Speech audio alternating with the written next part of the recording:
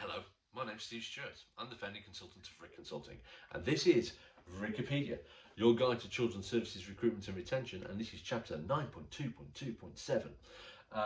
The DFE data, the National Workforce Statistics, I've angled them and I've broken them down, and I've created a set of regional snapshots, and this is the one for the Southeast.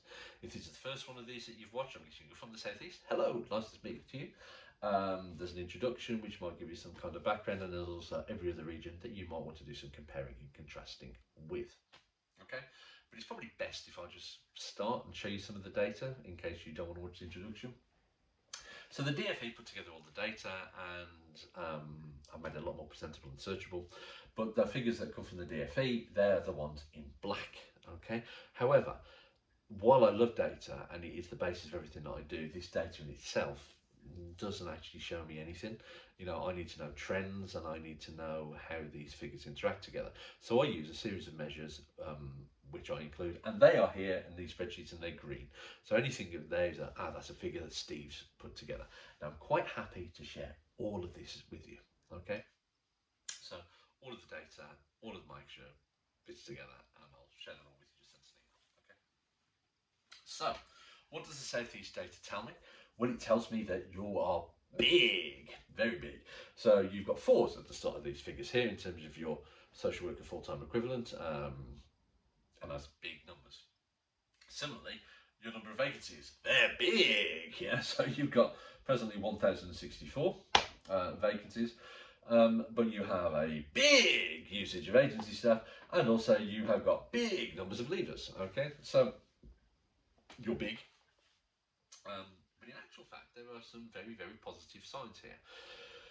From a regional perspective, obviously there might be some individual bits of data that you need to go and work out, but okay.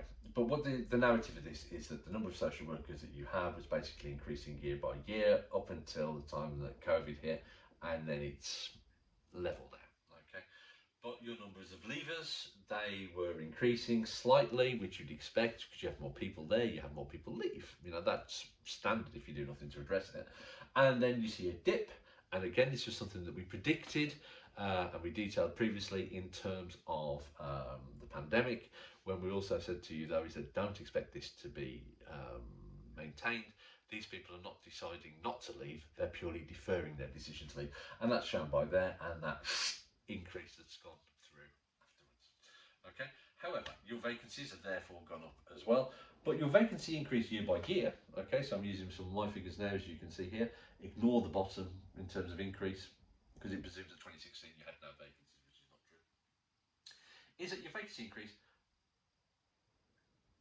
was relatively small, yeah, and in actual fact, decrease there, and then you've got this big figure over the last 12 months, which is exacerbated obviously by your number of leavers. But what you have found is that you've had agency staff that have sort of made up an awful lot of the shortfall in your workforce, which you may not think is a good thing, yeah, but in actual fact it is one of our key measures, because one of our key measures is your overall shortfall of resource within the region. And what this kind of shows is that if you take your number of vacancies and your number of vacancy staff, if you can get more agency staff, that's a supply issue, yeah?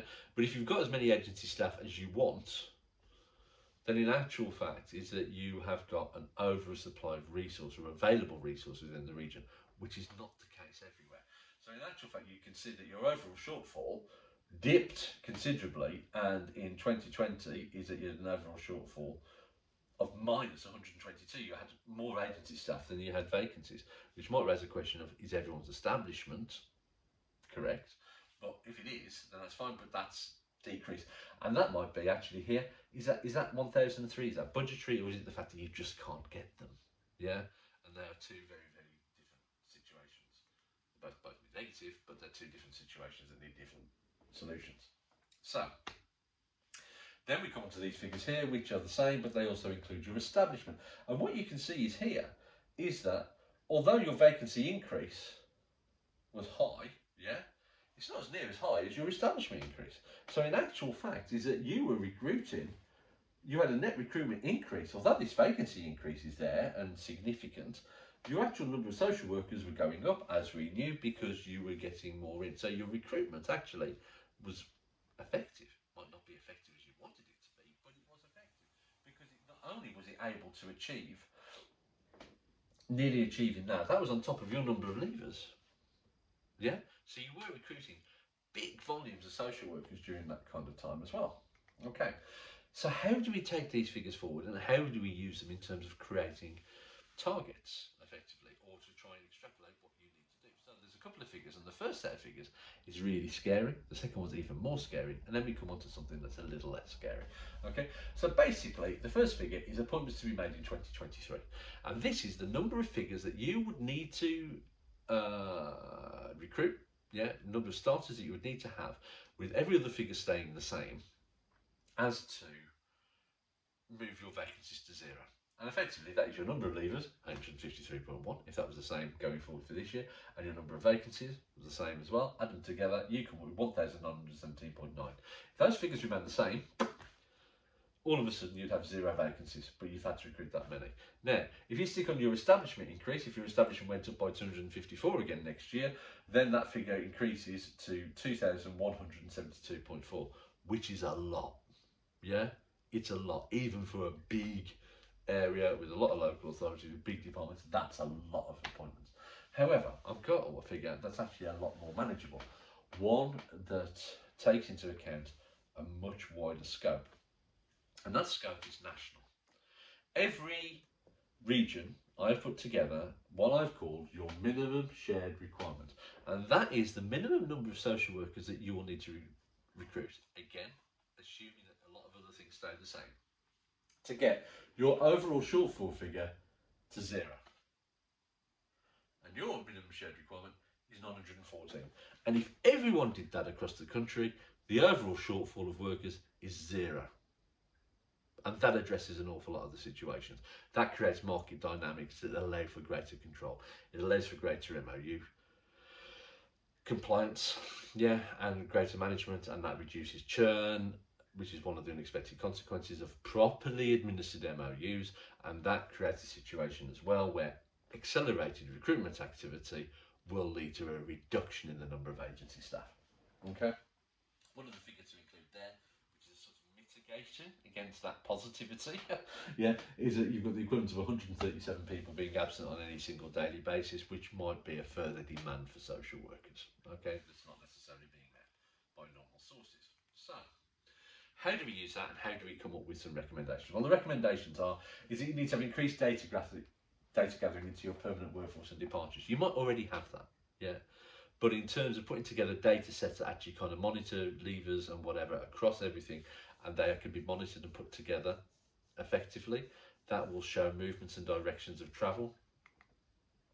You need to have an increased focus on retention of staff as well. And we've got some tools that could potentially help on that, because if you can reduce those number of levers, that will help create those market dynamic changes.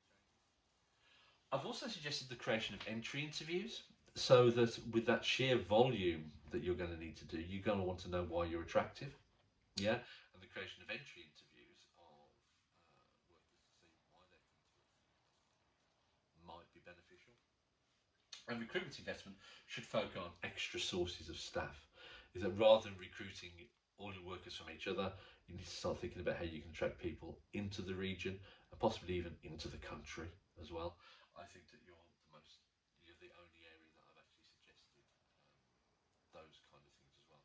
But there are alternative sources of not agency staff, but of social work professionals that you might not have specifically targeted that might be beneficial for you to do so. And you need to increase your workforce and recruitment agility. You need to have the ability to adapt to different situations, be that on a contingent or on a permanent staff basis. And also with the number of staff that you've got, is that what can you do to increase flexibility within that workforce? There's an awful lot of things and activities around career progression that could really tessellate really well. You've got fantastic opportunities there.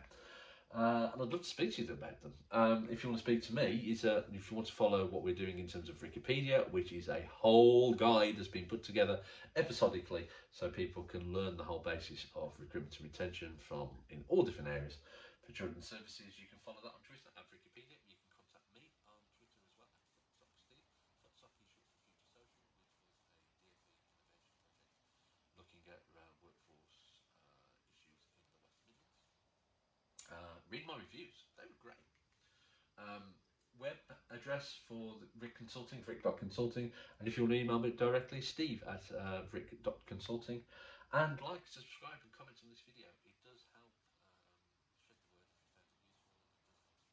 It does help spread it, and that would be fantastic.